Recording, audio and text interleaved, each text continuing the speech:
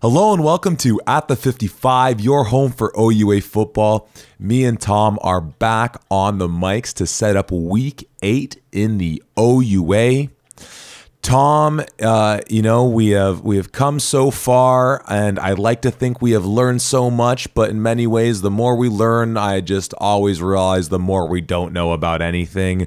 We're going to dive into all these games. We have 3 teams coming back off the bye that I think we're so excited to see where they're at in the late run of games. But more importantly than all of that, as always, Tom, how the heck are you doing?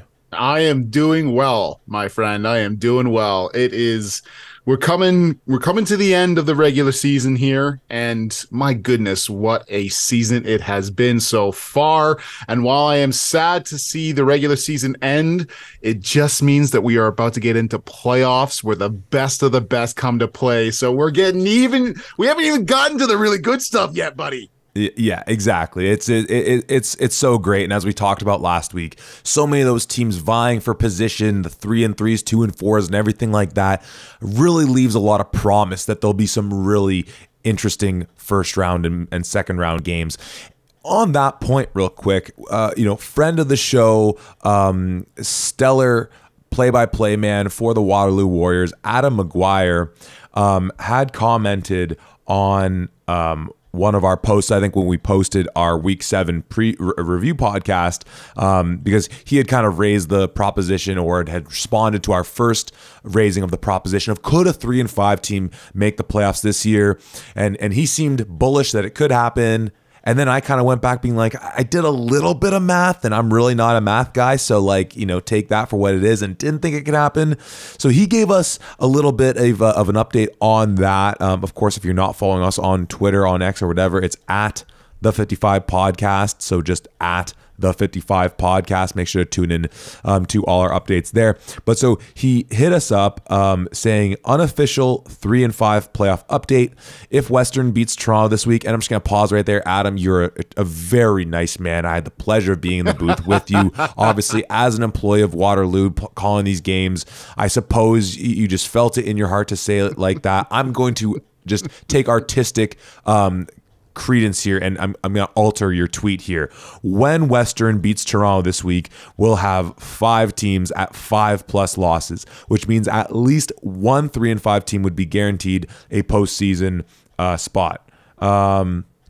Then he actually responded, check that. Western over Toronto and Queens over Guelph guarantees us at least one 3-5 team. At this point, it's extremely unlikely to see every 5-loss team miss. So I think that's a brilliant dissection of it. And just once again to that comment, and I want your thoughts on what our friend Adam kind of said on that point. I mean, it's just kind of, I guess, just looking at the facts of it. 7 teams are going to make it. And if this many teams are sitting at 5 or more losses, well, someone's got to make it. But just once again, if you didn't catch our week 7 review podcast, first of all, what are you doing? But that isn't a... what's the word I'm looking for? That doesn't speak poorly of where the OUA is at. If anything, I think we're in agreement. And once again, shout out to Ken Waller, and I'm actually going to reference him a bit more specifically after this conversation about Adam. Just speaks to actually how fruitful we are in the OUA right now. What do you think about Mr. McGuire's 3-5 playoff update he gave us?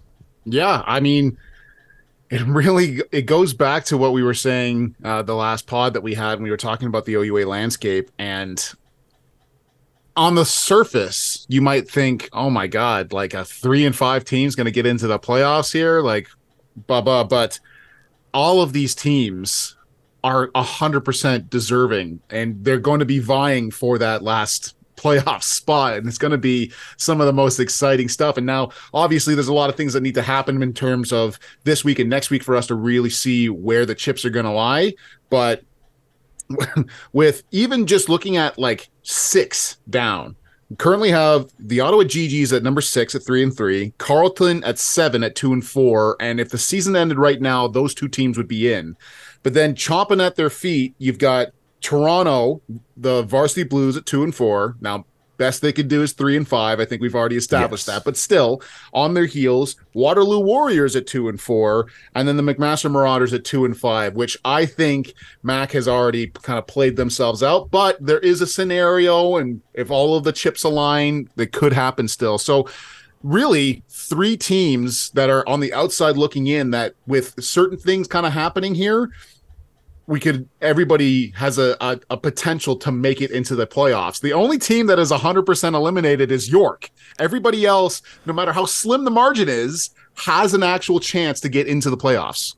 Yeah, and you know what? I thought that we were going to get away with not talking about York on this podcast or the review podcast with them being on their bye week. We actually are going to talk about them very briefly in just a moment, because I also just once again want to highlight the fact that, as you said, right now Carleton, well, it depends on all those tie-break things, because Carleton, Toronto, and Waterloo right now are all at 2-4, and that's where, once again, this last stretch of games, because not to get ahead of ourselves, one of the games we are previewing is, of course, Carleton at Waterloo, and then there's U of T and Waterloo in the last game of the regular season. So, like, immensely important games, but just taking it at face value where they do have Carleton, and maybe it's just based on the alphabetical, Carleton, then Toronto, then Waterloo, but just assuming that that's the case for whatever reason, that first round game is Carleton at Laurier.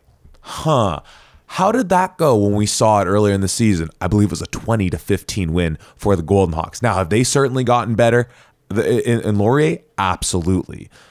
But I think the same can be said about Carleton and just having that swagger going into their house. And frankly, I will say as well, Tom, that looking at the standings, if the season ended right now, you and me are making a trip to Windsor to see my G's take on your Lancers. Are you kidding? Not even in the slightest. But let's pivot though. As we said, so once again, shout out to Adam McGuire at Adam McG 1983 on Twitter, on X for some good OUA, and I think he does some OHL coverage as well, but just some good sports takes in there, and just once again, just tune into Waterloo games. Just to hear one of the better broadcasts you will get in the league. But we had a couple comments about York over the last couple weeks. And obviously, I think it was coming off of week 6 where I led us down a bit of a gnarly path in talking about York in some less than pleasant terms, that though it kind of broke the rule that you often remind us of, that if you don't have anything nice to say, you don't say nothing at all. And we really took that to heart last week when we broke down the Battle of Toronto, Argo Cup, Red and Blue Bowl, because I just don't think we actually said anything about York. But here's the deal. A friend of the show, Super OUA fan, Ken Waller, raised the question. I'll read it verbatim. Drawing on your experience, and this was directed to Tom and I, drawing on your experience both as players and as coaches, what's the sports psychology approach for the York Lions as the 23 season debacle comes to a close? Focus on lessons learned, press reset, hope no one noticed. And I made the mistake of closing the other tab I had open, but we also had a couple comments over the last few episodes. Do you have them in front of you, Tom? Yes, sir. Yes, beautiful. sir. And just as a setup, these are comments from our YouTube feed. And if you are just been tuning into the podcast, if you've missed us mentioning this, we do put the episodes up on YouTube, uncut, unedited, unfiltered, for the sometimes 2+ hours straight that we go to see our beautiful mugs jibber jabber about all things OUA football. But yeah, so on this discussion that Ken brought up, what did we have on the YouTubes? Yeah, so I'll highlight one comment in particular here, but it was really interesting to note. Yes, we had talked about earlier, if you don't have anything nice to say, you shouldn't say anything at all. And that's kind of the approach that we took until you rightfully brought up the fact, hey, you know what? No, we've avoided these guys for enough time here. We need to talk about this. This is not okay. And we did what we did. The comment starts off with, thank you for the comments of the York football program, or lack of program. I couldn't agree with you more, knowing that the facilities they have are probably the best in the OUA, but the program is the worst, with not one coach that has ever had success prior and current. How are you to build a program if you don't even know what success looks like? I have thought this for years, that the OUA needs these two Toronto schools to be competitive and need to be held accountable, and you guys have done it here. Bravo, pat on the back. Keep it up, and maybe one day York, who is the third largest university in the country, and in brackets have lots of funds, might care and show they care about this football program and actually build something. Any great coaches should want the York job, as if you get this team to even 4-4, you would be seen as a god. And so the one thing that, obviously lots of common themes in that to what Ken had kind of asked us about as well, but it seems like a lot of the York faithful are sick and tired of not talking about this, of not bringing up the problem that, hey, what's happening at York right now is not okay. And if you're going to be a part of the OUA, you need to be held to a higher standard. And that's at this point, it's on the university. You fired Warren Craney previously. You need to get somebody in there who knows what they're doing and is that great coach. That's my 2 cents. And there was one more comment that actually, I believe, raised some points that our friend Deshaun with his company Persevere brought up, as far as not just York, but kind of extending into Waterloo a bit as well, but specifically maybe just highlighting the point that once again this commenter, in referencing Persevere's work, once again shout out to Deshaun Stevens, about York and Toronto. Maybe we just lean into that aspect of the comment. Certainly. And this comment here, once again, referencing everything that Deshaun did. And if you're not following him, you should absolutely follow him as well. Persevere podcast. He's great at what he does.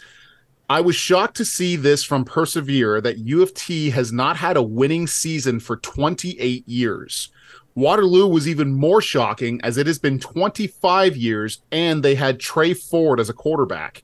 How did they not have a winning season with the best quarterback? And York has been 21 years. This is very surprising, isn't it? Yeah. So here's what we're thinking. We've already taken up a good chunk of time, and knowing us, we'll be going into that 2-hour mark likely, just talking about the games that we have.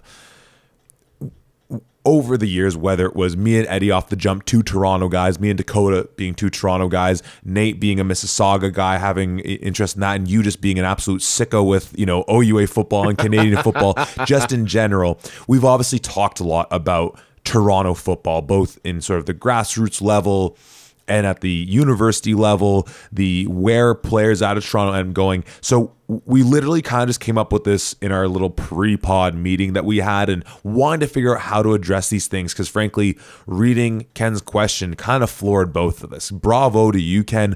That's an incredible question that deserves more time than I think we want to just try to come up with here and now. So what we kind of talked about wanting to do is, in the off season, we both, and I certainly, being from Toronto and being in Toronto right now and coaching at the high school level here currently, want to get in touch with people that we know who are either recently been involved with these programs, where U of T did have that fun little run with Clay Sakara, specifically that 2019 season, I believe it was. Even York in 2018 with the Hunchaks in Brett and Colton, and some other incredible pieces on that team.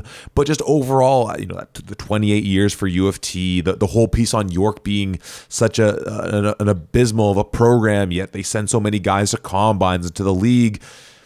But then also getting people that, a bit more historically have been in those programs when they were sort of at a higher level of success, or having more success. So we want to put that together. Maybe it'll be a series of episodes, depending on just, obviously we can get so long-winded. I'm sure we'd have a million questions for the types of people. And I already have kind of a list going in my head of people that would be great to kind of get on with that. So that's what we're going to do. So, if you're listening to this, watching to this, and you have any ideas to sort of support that, or that things that you think would work well with that, we kind of want to do a sort of Toronto football, state of Toronto football, maybe mini series of podcasts, and maybe we'll add some video component and stuff like that. Like I said, this is an idea that we've certainly talked about doing for a while, but just in the wake of these great comments and questions that we've been getting from some of our comments about more so York, but obviously Toronto as well being a bit of a disappointment this year, though of course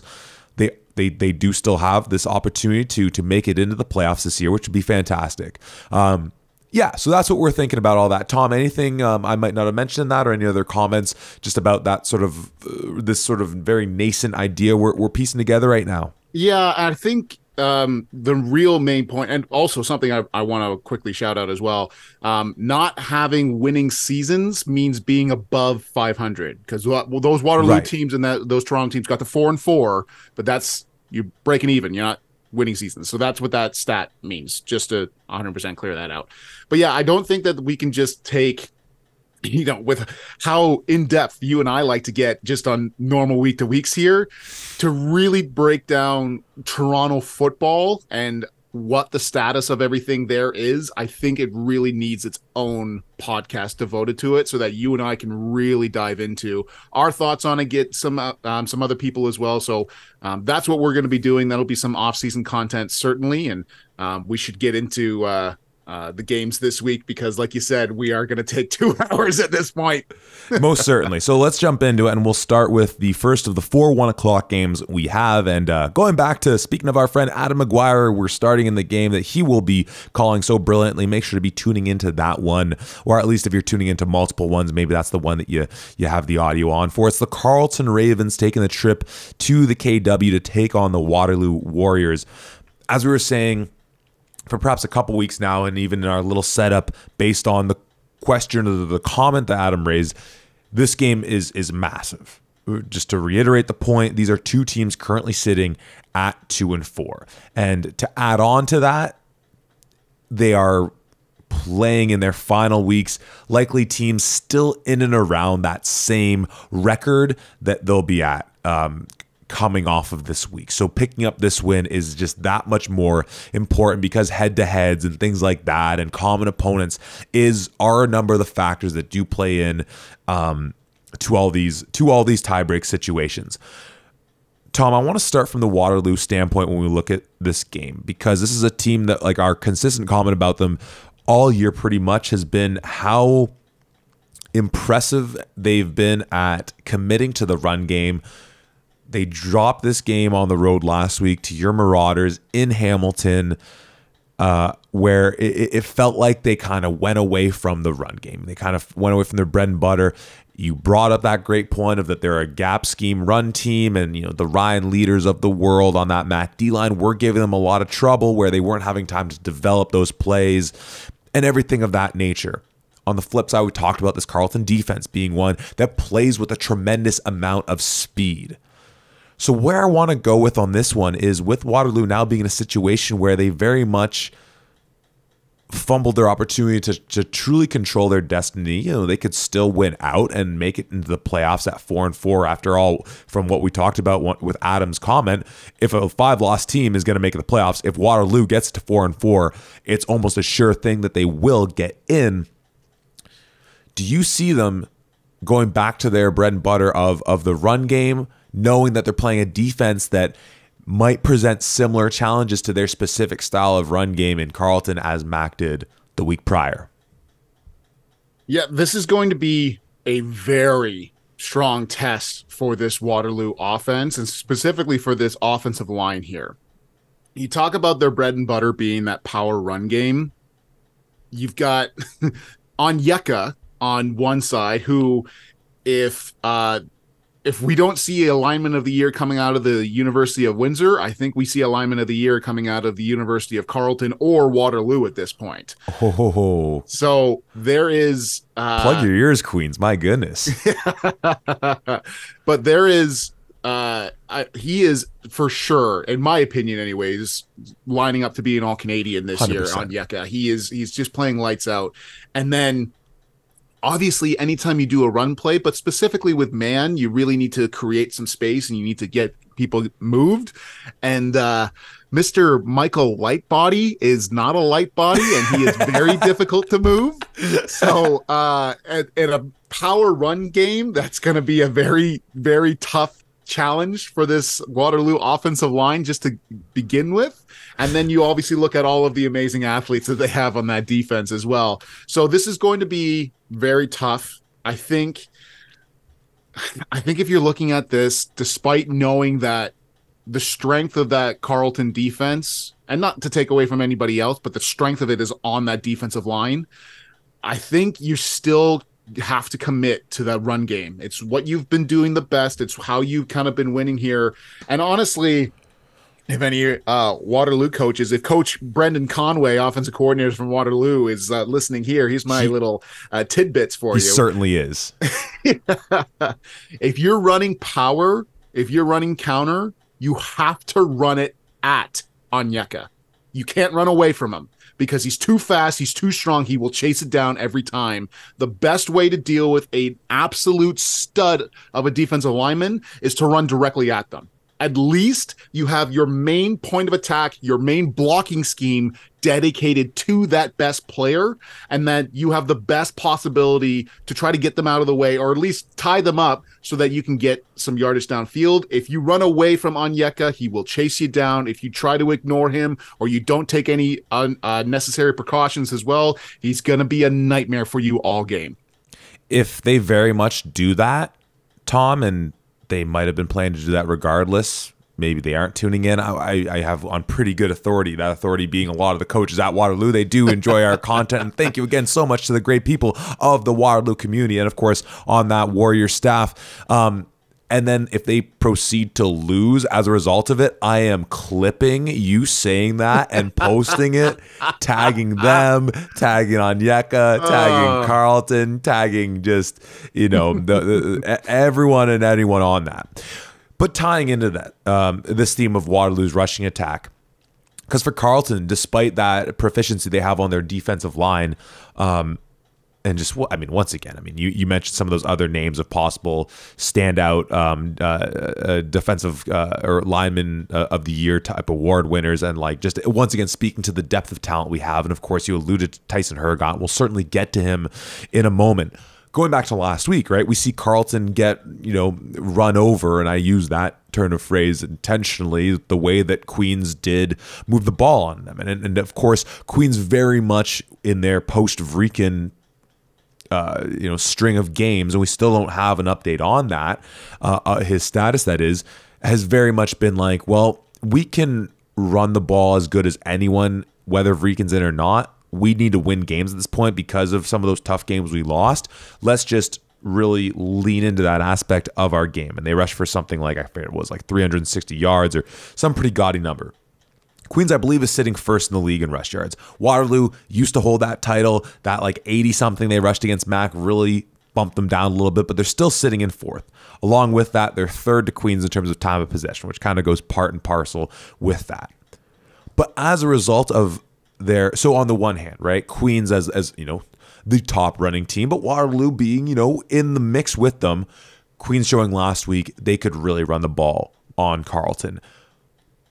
But for whatever reason it was that Waterloo went away from their running attack against McMaster, it really was the first game where we saw them, put the ball in the hands of Nick Orr, metaphorically speaking, to say, all right, son, go win us a game, right? And I am pulling the numbers up right here. He goes 14 of 26 for 170 yards, 2 interceptions, no touchdowns, right? And, yes, you mentioned how great that defensive line is, Onyeka and Mr. Michael, not so light body. Mm-hmm.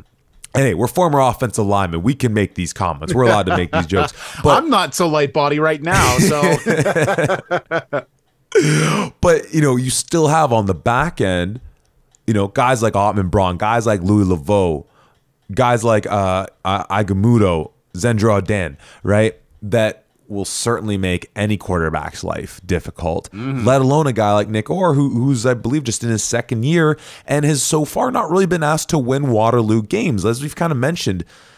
On the flip side to what Caban did last year, and of course we saw Caban come in late in the game and actually look really nice, though maybe it's what you would have called garbage time, so whatever. In contrast to what Caban did last year, where it's like, yeah, he got big yards for them, but at the cost of throwing a lot of interceptions. And of course, they still had Gordon Lamb last year too. So it's one thing when you have James Basiliga. You do have Evan Basiliga, no shots at him, but James is the better player. But when you have James, but then you also have Gordon Lamb, it's kind of like, well, we'd be silly not to throw the ball much more So I guess I see all that in saying that Carleton, we really do like their defense. They got gashed in the run against Queens. We're seeing Waterloo come off a game that they went away from that. Now, and I'm in agreement with you. I do think they will go back to that run game, attack Onyeka, really try to tire him out a little bit. As a result of that, then maybe when you do have to pass, he's maybe not as firing off the ball as much as he might be, or maybe you're just pissing him off and he's that much more wanting to fire off the ball when he does see that offensive line drop back. But the more so the point I'm bringing up right now is that, like I said, we saw Nick Orr have not so great a performance. First and foremost, I certainly believe he's still going to be the quarterback that trots out there for the first snap on offense for them. I see you shaking your head or in agreement for our podcast listeners. So I certainly gather that you agree with me on that one. What do you make of maybe what his level of, because obviously regardless of how well they run it, they'll have to throw the ball a little bit. If you were to kind of give a confidence meter of where young Mr. Orr is, where he not just has this bad performance, but then he also sees the guy who, and I believe they're in the exact same recruiting class, him and Caban, coming late in that game and actually look really good, albeit for just 5 passes. Because even in the best running teams, quarterback still kind of matters a little bit. So from that standpoint, where does that factor into your thoughts about where Waterloo's offense is against Carleton? I think when you look at, well, first and foremost, as any offense, if you want to be successful in the OUA, you have to be able to pass. It's just, you have to be able to. That's not a hot take. That's not, oh my God, Tom's hitting us with some crazy stuff. No, that's just facts. I think if you're Nick Orr, his passing may not have been the best against McMaster, but his athleticism and the things that he did on the ground were also a positive note. There was a lot of times where he took off and ran. He got a couple of first downs, and he was doing some great things with his feet there. Now, still, the numbers that he had, like you said, 14 for 26, 107 and 2 picks, that's not exactly something to write home about. And especially, you look at all of the difficulties that he would have faced throughout this entire game. Excuse me. And Nolan Caban comes in for their last possession. He goes 5 for 5, 76 yards and a touchdown. Now, if you're Nick Orr, it's not exactly the greatest way to end off a game, getting pulled and then seeing the backup, who also was the former starter, go down and do something against McMaster when you hadn't been able to do it all game yourself. So I think at the best, he might be a little shaken here. I mean, on the year so far, he has 3 touchdown passes and 4 interceptions. He's also been sacked 10 times. So that's something else that I'm sure is coming into play here as well for him. And there's a lot of different things that are happening at one point. Knowing that they're going to go into this mindset in this game, looking at, okay, look at this pass rush for Carleton. It is legit. All of the bodies that they have on defense. I think he's not going to be super comfortable, but I still think he's going to have confidence. I still think that Nick Orr, while maybe not having the best showing, I still think that he is the guy for Waterloo. I don't think that he's played himself out of it yet, despite what we saw from Caban at the last drive, like I said. And I think that he's got something to him. So maybe he's a little nervous going into this one. Now suddenly these final 2 games for them are incredibly important, like you've kind of detailed, but I still think that he has confidence going into this game. Let's flip the script now, though. Let's look at what Carleton's bringing on the offensive side of the table. First and foremost, Tristan Lefebvre. I mean, and you highlighted it when we talked about them coming off their loss to Queens. They're sitting at 2-4 right now. The only wins against the Toronto teams. But of course, as we said, in that kind of extended conversation about kind of where they're at in contrast to last year and just how they're building with Coach Grant and everything like that, that it still looks to be on a positive trajectory and everything like that. And Tristan Lefebvre, despite maybe slowing down a little bit in the last couple of games, and hey, you talk about the pressure that Orr was under. I mean, Lefebvre's taken some hits against Queens. The Hubert, Newell, and Van Wisher connection just causing him fits all game long. But nonetheless, he's still, I think, in the 3rd or 4th spot of yards per game passing. Obviously, that's a product of the system as much as his own talents, even though they've kind of developed this kind of two-headed running back attack with Ferguson and with Gale and everything of that nature.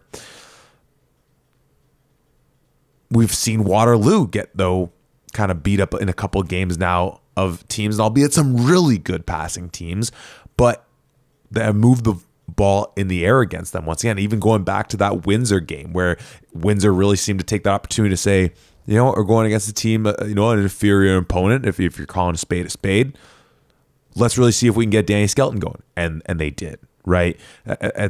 Obviously, that gives, the Tyson Hergots of the world the opportunity to just get in his stance and fire off the ball, but you add an extra little double team there, maybe you slow him down. But Lefebvre's another guy where he has all these weapons.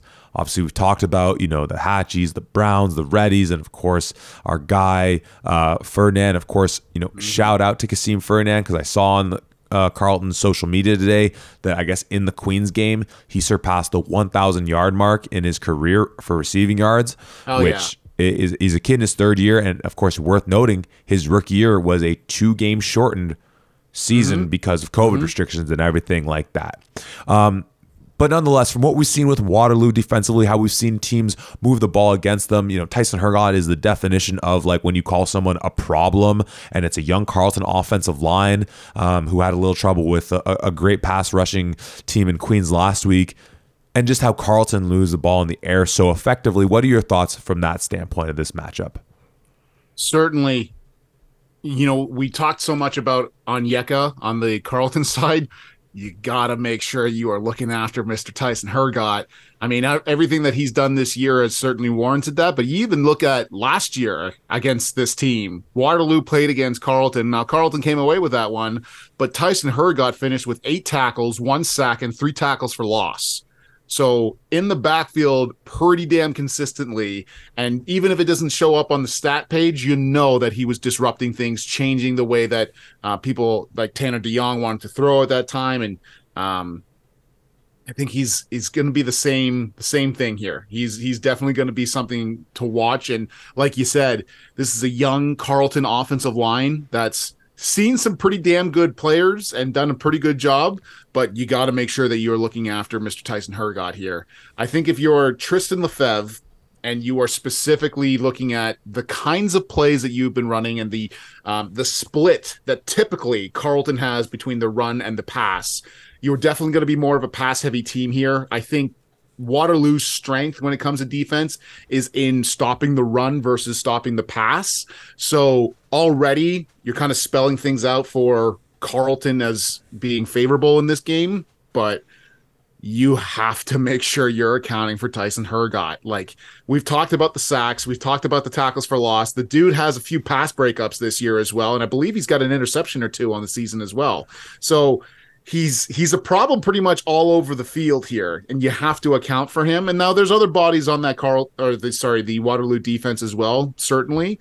But if there's a focal point to look at, it'd be number 9. Absolutely. Tom, I'm pretty much at the end of my commentary on this. What you brought up there, it really does remind me, and I use the turn of phrase that often used in boxing, the end of our last podcast, of styles make fights. And I just love that we have so many matchups this year where that seems to be the case, where it's not necessarily an overwhelming favorite of just one team being so dominant. And that's why we see it's like this team beat this team, but that team beat that team who beat that team. That you're kind of like the transitive property of whatever. A beats C and A beats B and B beats C, but C beats A. Then what do you make of any of it? That's called a filibuster, because I'm still in many ways torn about this one. So I'm going to so graciously, as the kind soul I am, give you first pick in this game. Tom, who are you taking with the Ravens on the road against the Waterloo Warriors? Well, looking at this matchup here, just looking at the pieces that they have on both sides, I think Carlton comes away with this one. I think that they are better suited offensively to go against this Waterloo defense. And I think for as much faith that I think Nick Orr should have in himself, I don't think he's there yet in order to, like you perfectly said, win football games for this squad here. I think that Carlton comes out light body and Onyeka really do a number on that rush game, and they overwhelm Nick Orr in the air. This is going to go to Carlton on the road. You know what? And that's the exact way that someone who's going to pick Carleton breaks it down for all those reasons that we talked about. And had you picked Waterloo, I might have given the exact same reason that I'd be picking Carleton. But let's make it interesting, my friend, because you know what? I'm going to give you the breakdown on why Waterloo's taking this one at home, because they're going to get that rushing game going. They realized they went away from the well for whatever reason it was, whether it was a product of something McMaster did to change up their schemes. They know that's where they've had success. They realize that's where they faltered. Lefebvre is going to be dropping back in the pocket. This is a young offensive line that has perhaps dealt with no one nearly as good. Well, I shouldn't say no one nearly as good, but have dealt with few pass rushers as good with what number 9 is going to be giving them for the Waterloo Warriors. Waterloo is going to dominate the time of possession. They're going to force Carleton into some second and long situations. And, you know, I think Waterloo's going to come up with some big plays on defense. And at the end of the day, I think this is going to be a very competitive game. But, you know, I think that there's a great argument on both sides of the ball. And like I said, had it not been for you spelling out the Carleton side of it, which I won't even argue against, I'll just say, well, here's the Waterloo side of things, and let's make it interesting to see what happens with that one. Let's move to our other 1 o'clock game, and though, like I said, you should, of course, have the audio on. Actually, but it's at Laurier, so that probably means our guy Jack Moore is on it. Yeah, no, but in fairness, I'll stick with my original comment. Have your audio rocking for our guy Adam McGuire, but on the larger of your screen, since we do have 4 1 o'clock games going, which once again, if you're sickos like Tom and me, means that you're watching them all at once. The larger of your screen is going to, unless you have a specific reason to be tuning into any of these other games, if all things being equal, is for our next game, which is the Windsor Lancers, also in the KW, taking on that team down the street from Waterloo in the Laurier Golden Hawks. Windsor coming off the bye, having just dropped that game at home to Western in what was one of the most entertaining games of the season, perhaps second only to the Panda game, or perhaps, you know, second or third to the Windsor-Ottawa game. Ottawa's in a lot of exciting games this year. That game against Waterloo at the start of the season was really exciting as well. Laurier, of course, coming off of a win at Ottawa, a very exciting game in its own right, for so many reasons, and both those teams are so exciting. This is a game that we are right in the sweet spot of the schedule that we've been talking about for all these matchups that we had in week 7, even a couple in week 6. There's a couple we know coming up in week 9, and right here in week 8, this is the matchup that we've been eyeballing for so many reasons. Tom, you know, I know your life isn't complete when the Windsor Lancers aren't on the field of action, even less so, or when they are a bit more diminished when your American son, the pride of Flint, Michigan, Joey Zorn, isn't playing, which the last 2 games we saw for them, which include that nice win at home against a banged-up Queens team, he wasn't there. What are your thoughts off the jump when you compare and contrast these 2 teams, whether taking into account Windsor coming off the bye or any aspect you want to? I'll give you the opportunity to set the table with this one. I'm smiling so much at this game that my cheeks are starting to hurt. I have been looking forward to this matchup since like week 2, when you and I realized just how damn good both of these teams are in the OUA this year. Oh my God, it's finally here. Laurier Windsor. Woo! When you look at these 2 teams, man, oh my goodness, do you see some raw power and talent on both sides of the ball for both of these squads here. You look back at last year, and last year this was a very decent game as well. Now, obviously, Laurier really comes away with this one. Final score is 49-11, but they have a monster second quarter where Laurier goes off and they score 28 points. But the thing to remember here is passing for these Windsor Lancers, Carter Zinger and Josh Sim. Our boy Skelton didn't even play in this last game, and I think he's showcased that he is far and above the best quarterback option that Windsor has. So I think that this passing offense goes a lot better than it did last game for Windsor here. Obviously, looking at Joey Zorn, he is one of the biggest, if not the focal point on that offense. You need to have him back, especially if you want to get into the playoffs. And here's hoping that he is healthy, because a league that has Joey Zorn in it is just a better league in general. But he's had 3 weeks now to be completely off. He didn't play in Western, he didn't play in Queens, and he obviously didn't play last week because that was a bye week. So 3 weeks off, resting, rehabbing. This is probably going to be his best opportunity to come back and to play. And certainly, if you're going up against York, or you're going up against another team that's you really should beat, if you're kind of on the fence a little bit with an injury, yeah, you know what? We probably got this without me. I'll sit this one out, whatever. But this is Laurier.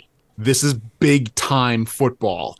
You know that if there's a chance in hell for either of these squads, if they've got injuries, if you're ready to go, you're playing in this one. This has got huge playoff implications already. And if Windsor wants any hope to try and get back to that number 1 seed, and obviously that takes Laurier beating Western next week and a whole 3-way tie and points for and against, and I don't know if they're already out of that, whatever, but you need to win this game if you want to better playoff positions and all of that fun stuff. Yeah, and and I think that's a really important point, because one way or the other, both of these teams are going to have a minimum of 6 wins. Mm-hmm.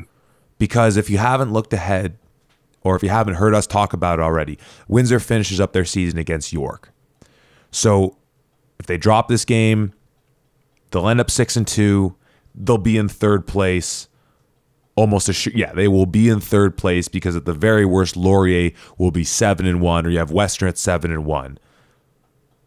So for Windsor, them losing this game puts them in 3rd with a bullet. It gets very interesting then, and we're kind of getting ahead of ourselves a little bit, but just kind of thinking of that 3D chess, if you will. For Laurier, you lose this game. If you lose this game, then you have to go to Western, and all of a sudden that becomes a situation where, okay, if you play your A game against Western, you pull off that win, then you and Western are 7-1 to Windsor's 6-2. But then the tiebreak might be as simple as, I don't know. I'm getting a bit over my skis, and I feel like I led us down a bad path there. My apologies. I don't know where I was going with that. But I guess it's perhaps worth noting that for Windsor, you lose this game, you have 3rd place, and just, I guess, the idea that this game, though you mentioned that game last year, which I believe was in Windsor, correct? Mm-hmm.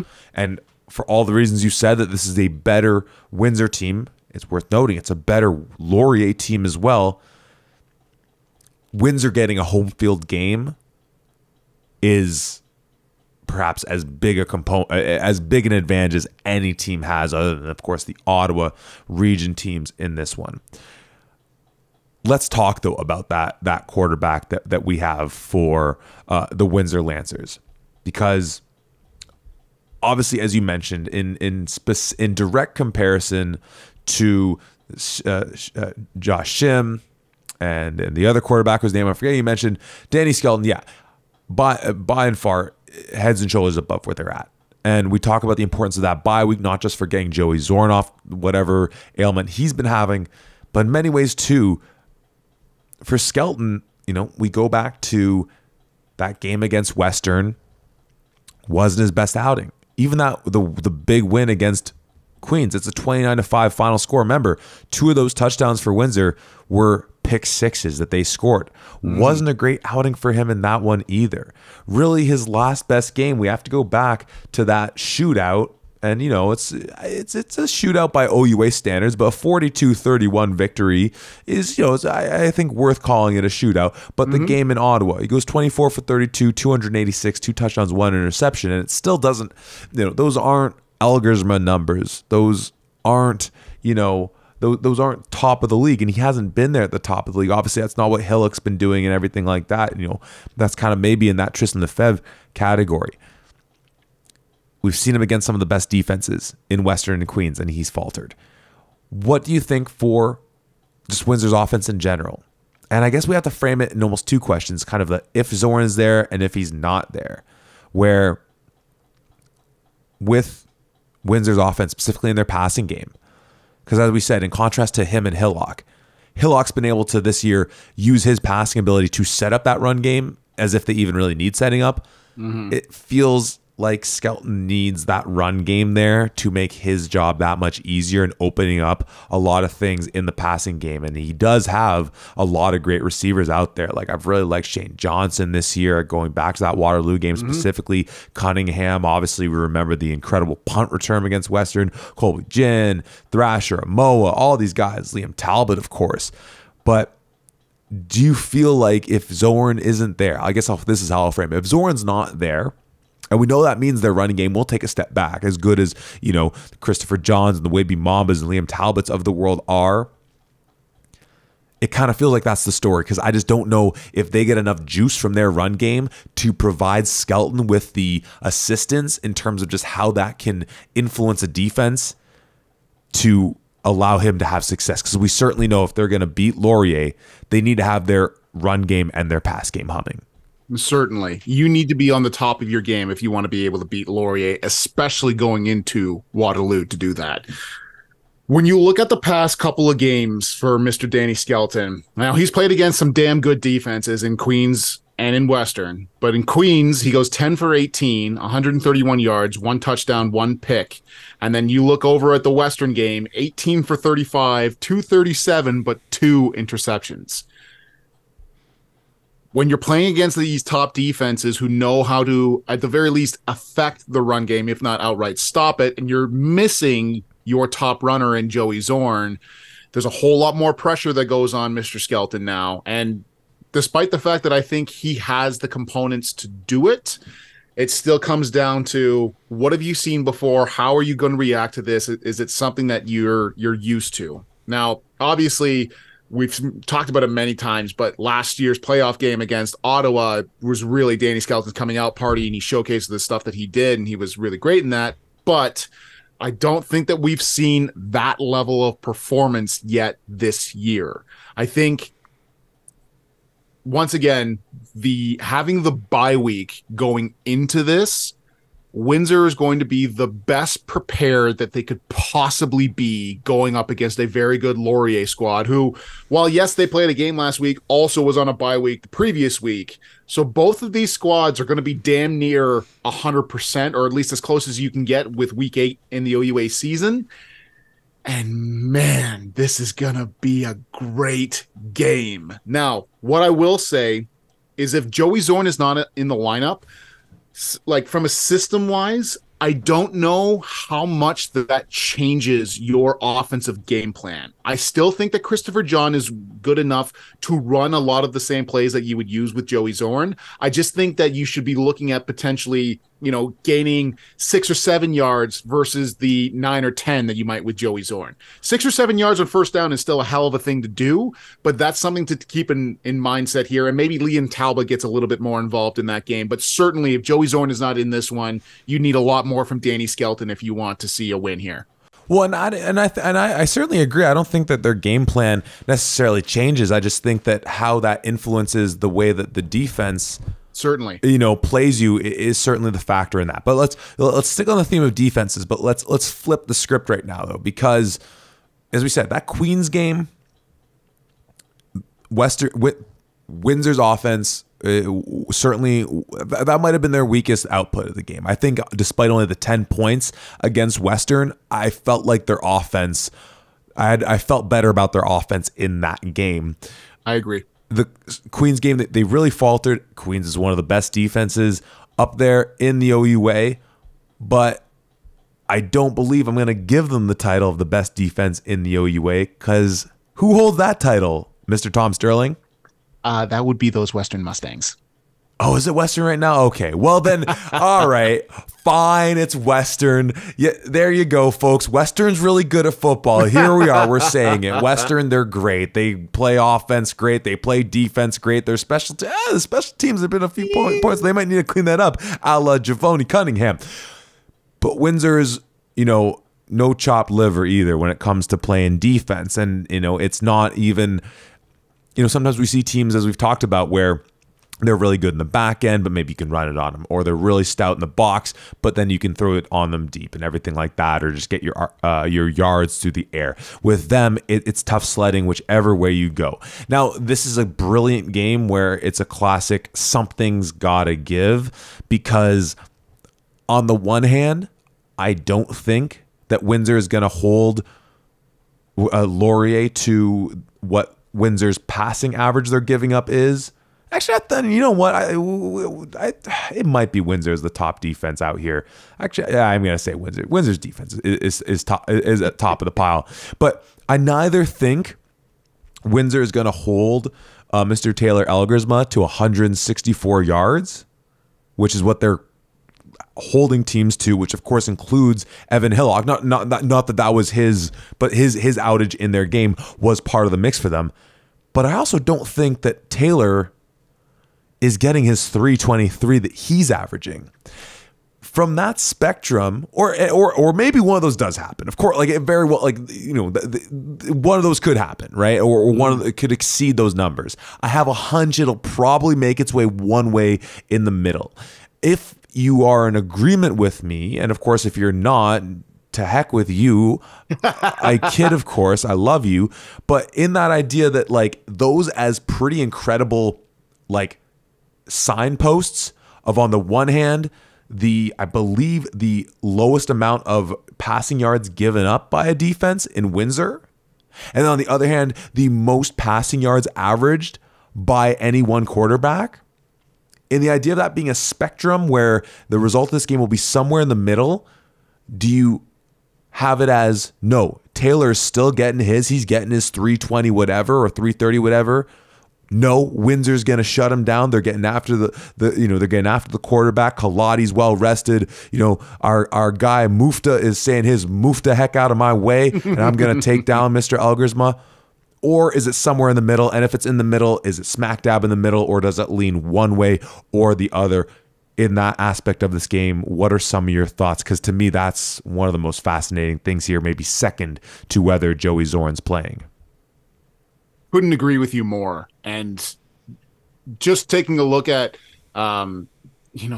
the things that Taylor Elgersma has done so far this year, it's really impressive. The year so far, he is leading in most of the major categories, certainly in yards per game at 323 yards, like you said. Touchdowns just right behind Evan Hillock, who is also pretty damn good as well. But, you look at all of the amazing things that Windsor has been able to do defensively here. And certainly, for as good as the Windsor offense can be, that Windsor defense is just unbelievable. The sacks that they have been getting, the turnovers, and everything has just been outstanding to kind of see. And with that Laurier offensive line that has had some struggles with injuries and has some struggles with a few things, I think that this is going to be easily the biggest test so far for this Laurier offense. Now, when it comes to Taylor Elgersma, he's obviously showcased the abilities that he can do and going off and having like 12 touchdown passes in 2 games. But those 2 games were against York and they were against Guelph when they really had a struggle on defense. Let's just put that lightly there. Now, Taylor is still a hell of a player. Don't get me wrong. He is one of, if not the best quarterback kind of in the OUAs between him and Hillock. So, but there's a lot of different factors into this game. I still think Taylor is going to showcase he is one of, if not the best quarterback in the OUA right now, and he's going to have some success. I don't think it's going to be 300 yards, though. I think it's going to be somewhere in the middle. If I have to lean one way, it's going to be a little bit more towards Taylor going off and kind of doing his thing because he is that good and he's got some outstanding receivers to throw to, but he's not going to see the same amount of success that he normally does. And I'm certainly in agreement. I won't necessarily stake my claim on just what that will be, because I think another aspect that could lead to his numbers being reduced is that in that Ottawa game, which by the numbers, and maybe we're inconsistent. Sometimes maybe we lean into the numbers more, and sometimes we do the eye test thing more. And when it comes to Ottawa's defense, and obviously I have my random Gigi's bias wherever that comes from. Maybe I just like Garnet and Gray. Who knows? But one of the big takeaways from that game was certainly, and off the top of my head, I imagine that was certainly Quentin Scott's best outing on the ground, right? And as we set up, Windsor's defense is such a well-rounded machine. They're only giving up 164 on the ground, which, is just second to pardon me, I had that wrong. They're giving up 132 on the ground, which has them at like top 4 as far as yards given up on the ground. Quentin Springer on the flip side, right, has this breakout game. On the whole, had a bit of a, not quite as outstanding a year as perhaps that we expected. Obviously, as a whole, they've been leaning way more into the passing outage that they've been able to do. Laurier as a team is sitting about 6th right now in the OUA. Coming off the game against Ottawa, where, like we said, put the numbers aside, we do like what Ottawa's been able to do to slow down rushing attacks, a la what they did to slow down Windsor's rushing attack, one of the best rushing teams in the province. Laurier gets theirs with Quentin Scott doing his thing. Despite how good Windsor is as a rush stopping team, as a defensive rush team, as a rushing defensive whatever word I'm trying to look for there. Come on, brain, work with me here.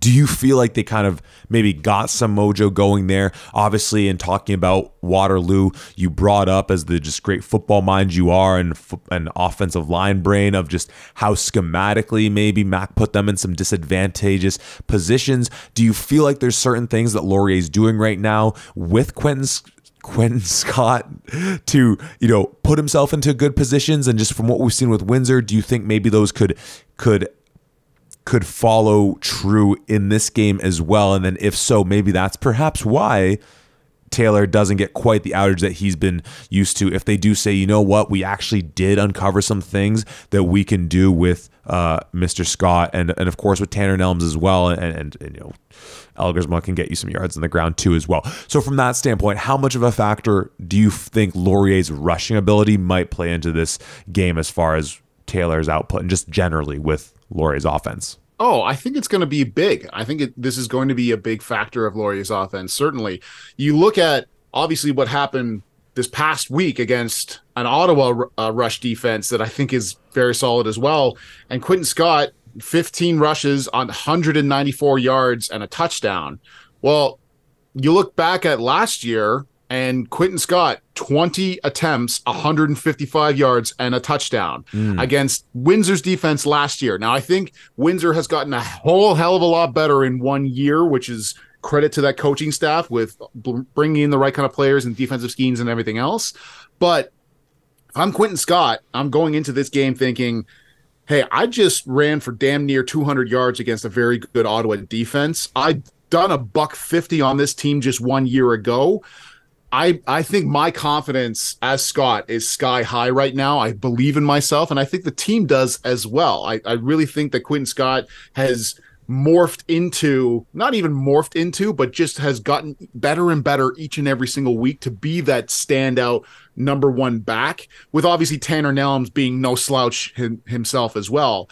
But I think the rush attack here for Laurier is going to be very pivotal because while you want to say, I said Western might be the best defense, in actuality, when I'm actually looking at the defensive stats here, it's Windsor, it's Laurier, I think Queens, quite honestly, in a lot of these different categories as well. But regardless, we can have those kind of debates as a whole. There's no debating who the sack leader is, and that would be these Windsor Lancers with 26 this is going into their 7th game. That's insane. And the only way to keep those guys honest and to try to keep Elgersma upright is to keep them honest by running the football. And that's a great point. And what I think is interesting as well is, and I'm curious, I don't know if the OUA stats show metrics for, I think they do. I'll try and find out maybe as I'm talking, for just like how much yards through the air sort of per average Laurier is attempting. But, obviously we've spoken so highly and perhaps no one more so than yourself about not just on Laurier's offense, their receivers in general, but that dynamic duo of Raiden Thorne, Ethan Jordan. And of course, if you didn't catch it on our last pod, or if you didn't catch the clip that we posted, Mr. Tom Sterling crowned Raiden Thorn with having the best hands in all of youth sports. But we certainly, one of the things that's so spectacular about not just Taylor's arm, in that it's such a strong arm and he can throw it like at once again. I would love to just like do some kind of in the off season, be like, you know what, just forget like conventional combine. We're just going to get everyone at a field and be like, who can throw it the furthest? Who can, like, just kind of like whatever, just some silly things like that. Line up a bunch of trash cans. Who can get it into the most trash cans from 40 yards away? Whatever it would be. But so many of those, so he's got a big arm, and so many of those plays that come to mind when we think about the highlights of Jordan and Thorne are plays that are seemingly 20, if not 30 yards down the field, those sideline catches, which take all the more time, going back to your point of how comfortable are you in having Elgersma in the pocket for a prolonged period of time with Kaladi and with Mufta breathing down his neck. So from that regards, I wonder if maybe they change up their scheme a little bit more in how they attack through the air, because I certainly agree. I think they will go to the rushing attack by virtue of just how effective they were last week, and also to your point that it might slow down that passing attack. And I think that the commentary you had about how Waterloo might attack Carleton rings true in this one. You go after Kaladi, you find number 6, and you make that your point of attack on your rushing plays. But that piece on just sort of going off of just memory of just what we think about this Laurier passing attack, and that it is so explosive.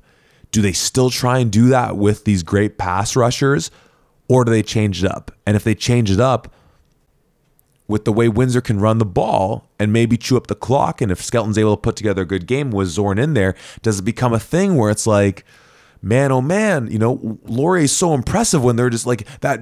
A couple of those drives against Ottawa where it was like going back to the point you had, where Ottawa ends up kicking it to Laurier late in, what was it, the late in the first half, and then Laurier is able to drive it, right? They can put together these big drives, but a lot of the time that's because of the way they pass it, and pass it in that kind of 20 plus 30 plus yardage. Do you think that changes with them as well? Because I certainly agree that the rushing attack will play a prominent role, not just from what they found last week, but also to slow down the pass rush. But do you think they'll have to go away from some of those bigger shots, or am I reading that wrong and thinking that, you know, maybe those plays just come to mind because when we see those plays, they're normally so fantastic that of course our brain's going to do that thing that, like, recall a Laurier passing play. Okay, here's a 40-yard bomb to Raiden Thorne in the back of the end zone. He toe taps it in to score a touchdown, right? That's just so fantastic. You think about it. If any of that comment seemed sensible in any regards, what do you have to say about that? Yeah, so I think that knowing who Taylor Elgersma is as a player, and the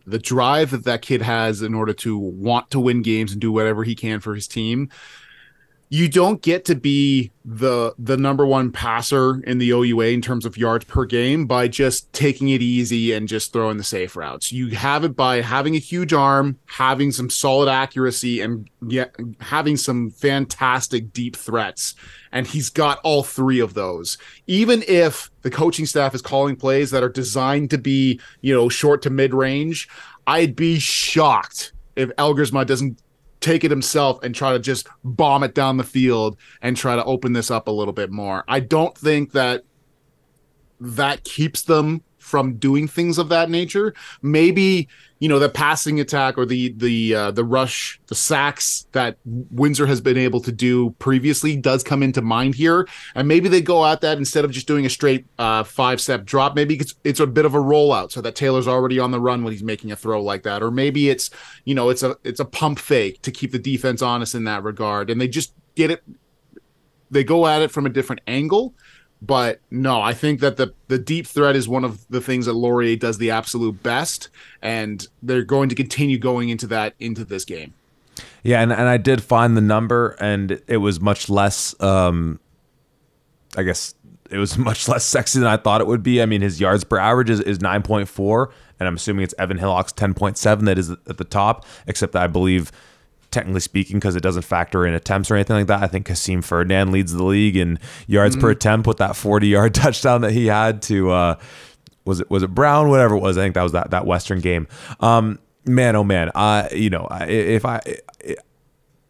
if I weren't already so excited about this game, or like however excited I was going into this conversation, I am that much more amped up about it. I think we've looked at every aspect of this, Tom. I mean, if we want to look at some of the special teams components with like an X factor like Cunningham returning kicks for Windsor, or on the flip side, Dawson Hodge being, a bit on and off this year with his consistency for a guy that by reputation should be one of the best, and just from what he's done is one of the best. We could look at that from that standpoint, but Tom, I think we got to make picks, and I put you in a tough spot with our first game. I can't. Man, Tom, we're an hour and 5 minutes in this podcast, and we're still finishing up our second game. Holy smokes! I'll take the honors on this one, and I'll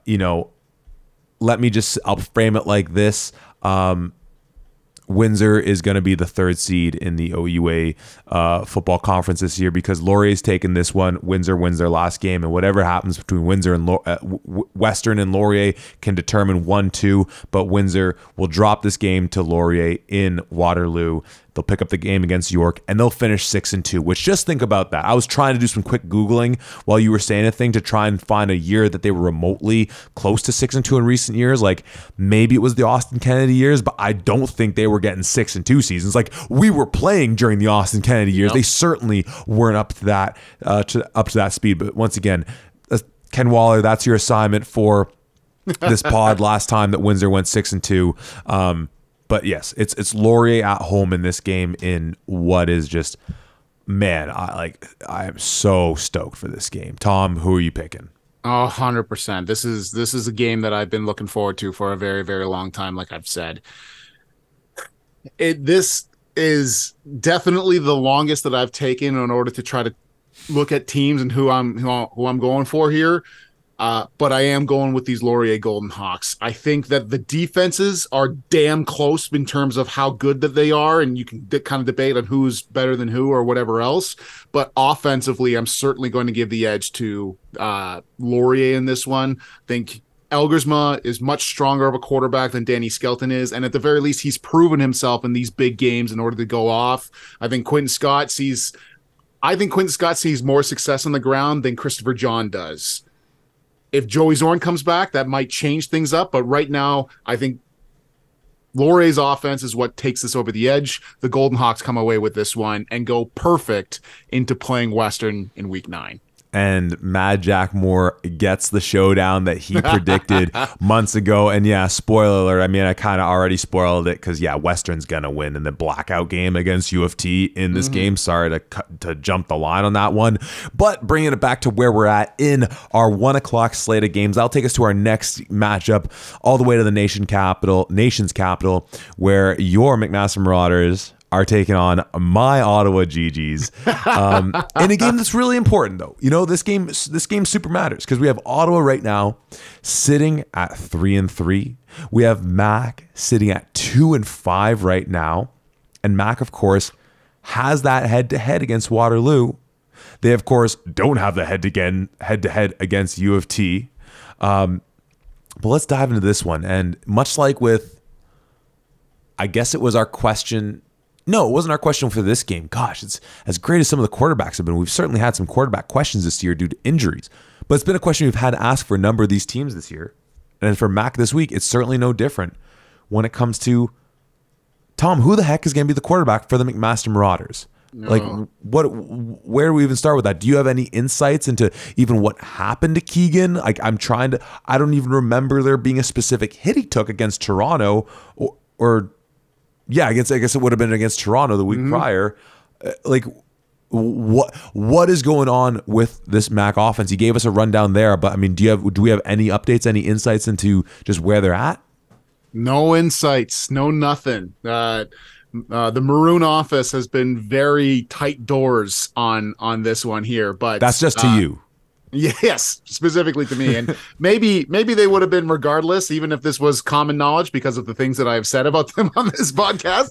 But anyways, I think that's a huge factor going into this one is if it's going to be Naranchitz or it's going to be Thalman. Now, obviously, I think Naranchitz had a little bit more of the offensive plays going into Waterloo, certainly, but he did get injured, and Thalmann did have to come in afterwards and did a lot better when you're looking at that. Naranchitz finishes 4 for 13 for 53 yards against Waterloo, and Thalmann comes in 8 for 11, 85 yards and a touchdown. So even if Steven Naranchitz is healthy, do they still go with Luke, depending on what they saw with Waterloo here? And the list of McMaster injuries that they had this past game was impressive, to say the least, with Jacob Mason being gone, James Priestner obviously still out, Keegan Hall. Like there's a lot of things that this McMaster team would have to put together to see all of these guys come back.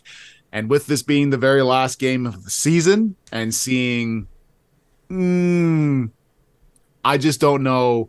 I don't know who we're going to see. I have no idea. Yeah. And on the Ottawa side of things, we have much more of a sure thing, right? Yeah. We've seen this surgence of one Josh Jansen over the last now going into his 4th week. And we kind of, mimicking the comment by the Ottawa play-by-play person of just, he starts off his career at a Western homecoming. He's got a Panda game. He's got the team who's now, I think they're 4th in the nation in the Laurier Gold Knox, come to his house, and he almost leads. He's toe-to-toe with them through the first half and almost leads a comeback in the 4th quarter to take that win. And so what's kind of remarkable is, on the one hand, in his 3 games, he sits at 1-2. Of course, 2 of those games against top 4 opponents in the whole country, and he looks like he belongs for every second of it.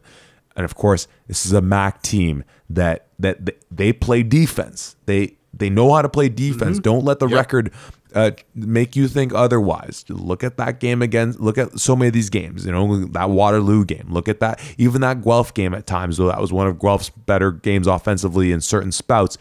Even what they could do against Western in moments like that.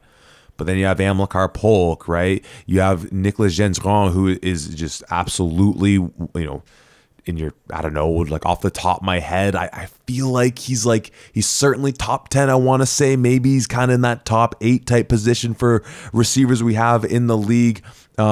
With what they can do in the ground game. But where I certainly, though, see this advantage for my GGs has to be, we talked about some of those holes on Mac's offense, and just these are problems that have gone back to even when they've been at their most healthy. I still don't really get that win they had against Waterloo. Give all the credit to Mac, but once again, don't get fooled by the numbers.